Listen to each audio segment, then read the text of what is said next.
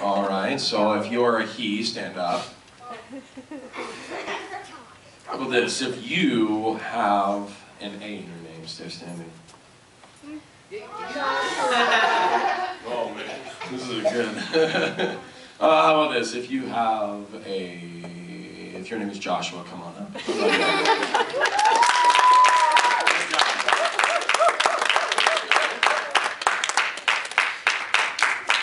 All right. Who misses Pitcher's class?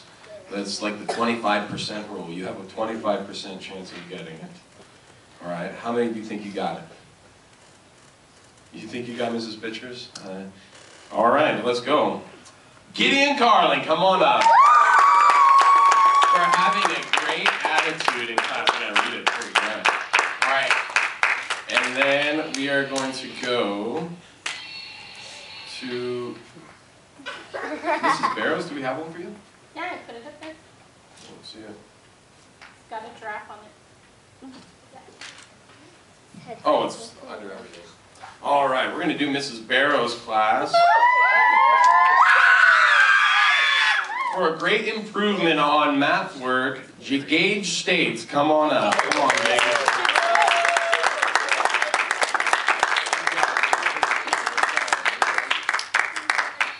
All right, now we're getting down to the brass tacks.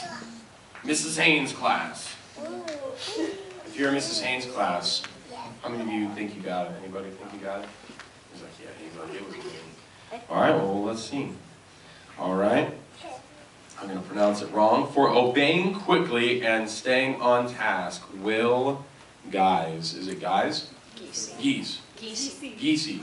Oh, okay. Geesey. Will Geesey, come on up.